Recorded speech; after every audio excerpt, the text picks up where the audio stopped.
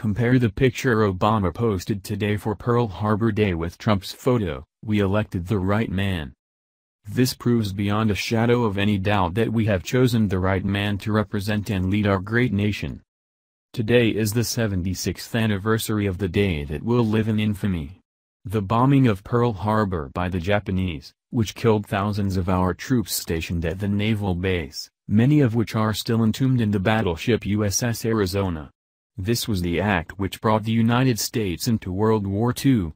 But what is even more humbling about this day is how President Donald Trump decided to mark the anniversary on social media. He made multiple posts telling about the heroics and tragedy of that day. These posts prove just exactly how much of a damn narcissist Barry Soetoro really was. He just couldn't step aside from himself long enough to actually be able to honor the lives of those lost without having to make it about him. All the while the leftists called President Trump a narcissist while failing to recognize that the real narcissist was their so-called messiah this whole time. Fox News reports. Pearl Harbor survivors remember those killed 76 years ago.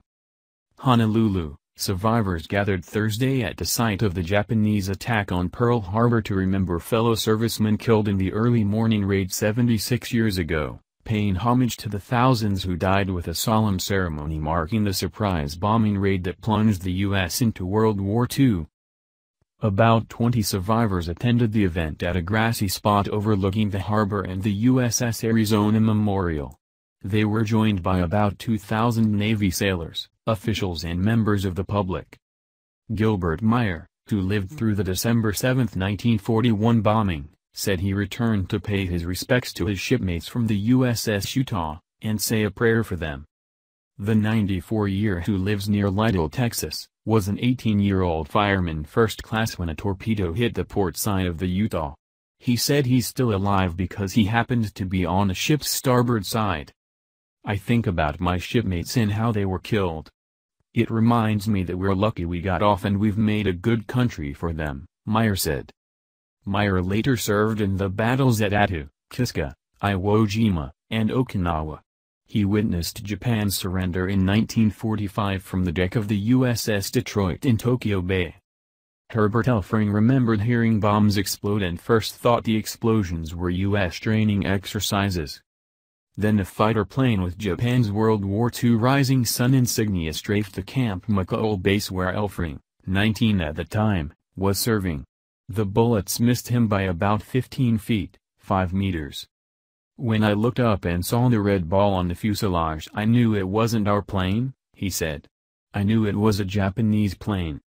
The Jackson, Michigan man is now 95 and said returning to Pearl Harbor for the anniversary of the attack makes him feel special because he's one of the few remaining survivors.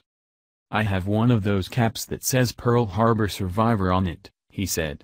It's amazing how many people come up and thank me for my service.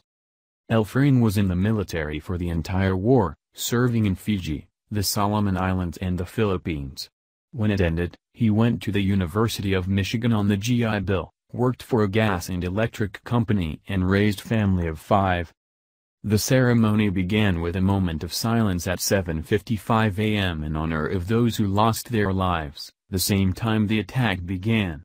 4 Hawaii Air National Guard F-22 fighter jets broke the silence, with one plane peeling off from the group to symbolize servicemen still missing.